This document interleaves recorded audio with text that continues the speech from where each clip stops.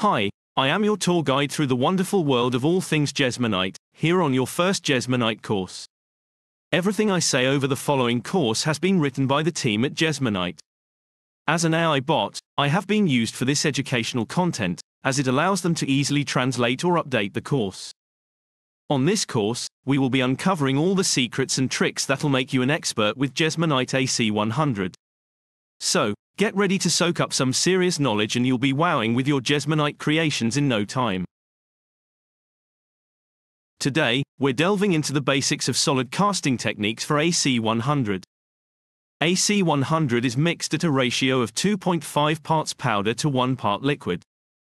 To calculate how much AC100 you'll need for casting, simply remember that every 1,000 milliliters of mold volume requires 1,750 grams of complete mixed Jesmonite AC100. For those who prefer a more hands-off approach to calculations, our brand ambassador Ratso Studio has created a Jesmonite calculator. Simply visit the website and your mold ratio is sorted for you. First up, weigh out your liquid and then add the powder. You can mix small quantities of Jesmonite mix by hand using a stirring stick, but for best results, grab yourself a Jesmonite shear mixing blade.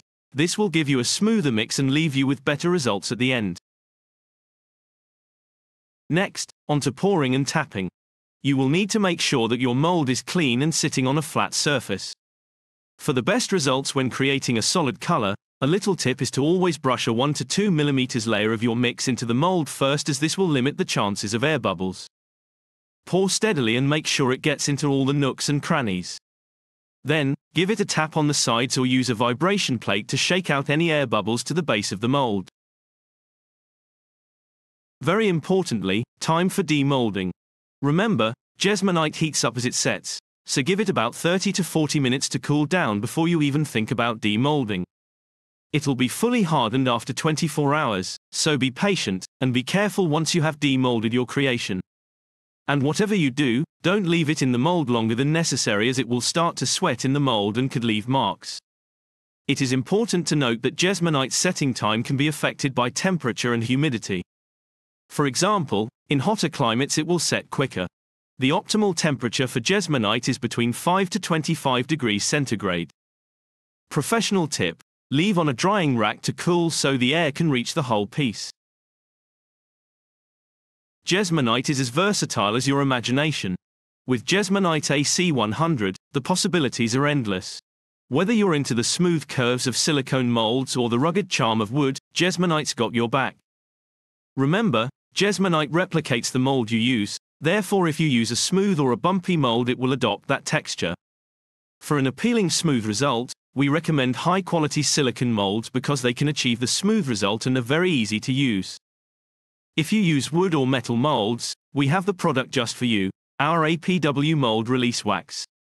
With this dynamic duo, your rigid molds are primed for greatness and will deliver great results.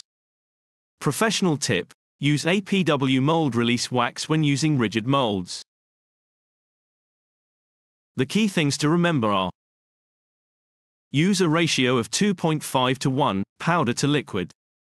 Measure the liquid in first, then add the powder. Always use the Jesmonite shear mixing blade for the best results. Ensure you use a clean mold on a flat surface. Tap the sides of the mold to avoid bubbles. Demold carefully when your creation is ready. Small items will be completely cured after 24 hours.